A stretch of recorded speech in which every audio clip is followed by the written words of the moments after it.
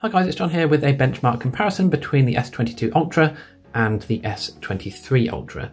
So I have the Exynos 2200 here, we've got the Snapdragon 8 Gen 1, and we've got the Snapdragon 8 Gen 2 here. So what we're going to do is run through a GeekBench test. We're going to go on to AnTuTu after that, and then 3D Mark.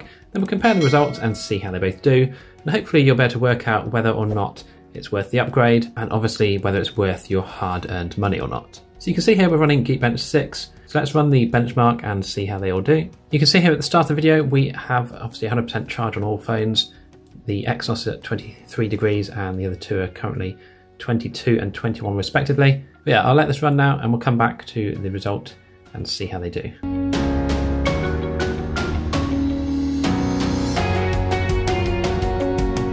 Okay then, so in the first test we can see here that the S22 Ultras have obviously done a bit worse than the S23, single core of 1616 for the Exynos 2200, 1724 for the 8 Gen 1, and 2026 for the 8 Gen 2. Now interestingly, the multi-core score is still better here on the Exynos compared to the 8 Gen 1, but it is lacking in comparison to the 8 Gen 2. So we'll run this test a couple more times just to get a sort of feel for an average score, and then we'll move on to the compute test.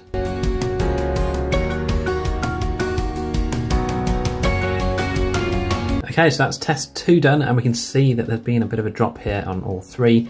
Temperatures going up to 30, 30 and 28. So the 8 Gen 2 is still pretty cool in comparison. Obviously the scores are dipping slightly with the single core there.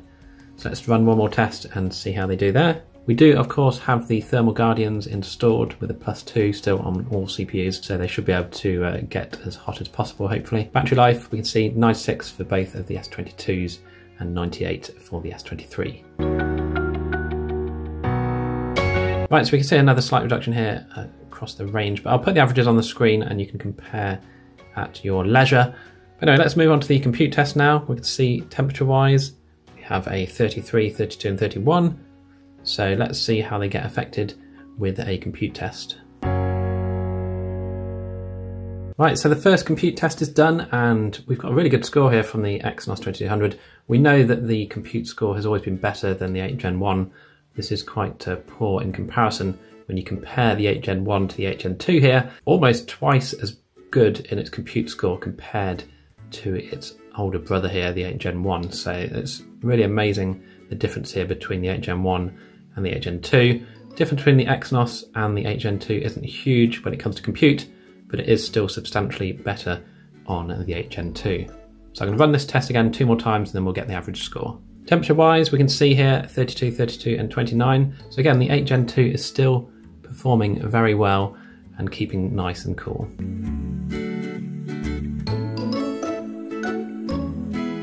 Okay, so there we are for the compute test, and yeah, still very impressed there with the 2200. 8 Gen 1 as poor as ever, but the 8 Gen 2 is doing really very, very well. Look at the temperature there, it's just 29 degrees compared to 34 and 33. So yeah, the 8 Gen 2 is really a fantastic CPU when it comes to the GeekBench results. Okay, so we're going to carry on now and start with the AnTuTu Benchmark. Now, I haven't run a benchmark on the S23 yet, so it's going to be interesting to see how it compares.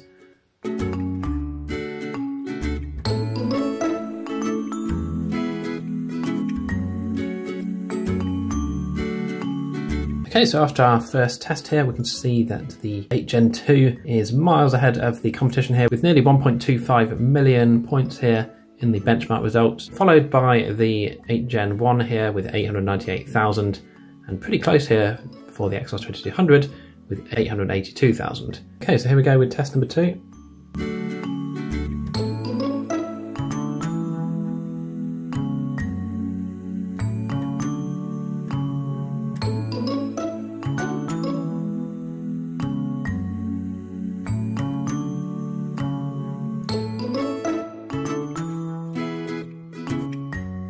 So there we are after 3 AnTuTu benchmarks. We can see here the final results, and the S22 with its 8 Gen 2 not going below 1.2 million. 8 Gen 1 has actually gone down a bit, down to 837,000, and the Exynos is still at around 843,000.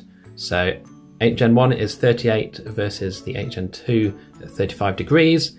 and the Exynos is at 37 degrees. So not too much in it, to be honest, between the old S22s, but a substantial increase here on the 8 Gen 2 itself. We can see here overall just CPU, GPU massively improved here compared to the 8 Gen 1, and the memory as well also much better, much faster than the 8 Gen 1 in the S22. So yeah, overall a much better experience there for the 8 Gen 2. Okay, so what we're going to do now is run one 30-minute test here on the stress test, see how they all compare. Battery wise, at the moment we can see that the two S22s are 76% and the S23 is currently at 82%. But let's do this 30-minute test and we'll come back and see the final results after.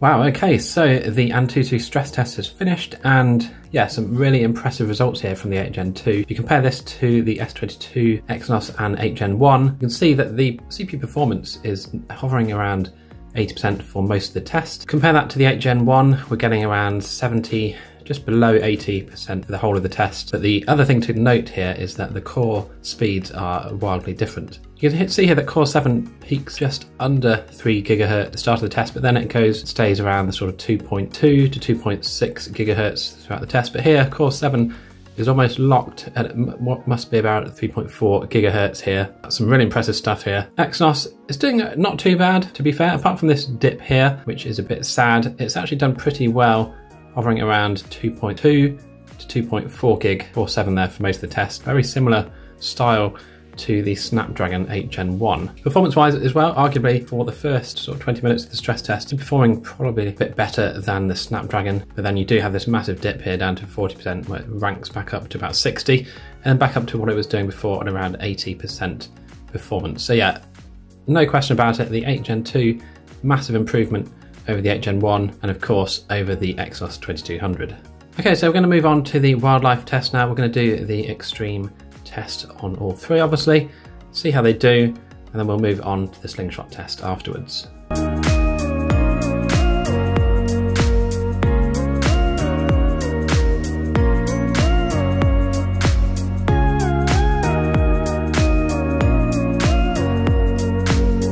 Okay then, so the wildlife extreme stress test is finished, and you can probably see there from the screen on the 8 Gen 2, it's a lot smoother overall, and you can see obviously in the results that the lowest loop score that it achieved is actually better than the best loop on the S22, both the Exynos and the 8 Gen 1. Including the fact it is more stable at these higher speeds means that this really is a beast of a phone. You can see here the comparatively abysmal results here from the S22, and you can see through each loop the score getting slightly lower here on the Exynos 2200, same on the 8 Gen 1, and starting at 3796, going down to about 3000 at the end of the 20th loop. So yeah, really good results there for the 8 Gen 2 on the wildlife extreme stress test. Temperature wise, this is the first time I've seen it get hotter than the S22, so you can see here 40 degrees compared to 39. So that's an interesting one there with the heat, but 40 degrees, it does feel warm. The top of the phones do feel warm. I'd say that the 8 Gen 1 feels slightly warmer than the 8 Gen 2 here, and the cooler one is the Exynos, but obviously the system temperature is a degree higher on the 8 Gen 2. Anyway, let's move on to the Sling Shot extreme test and see how they cope with that.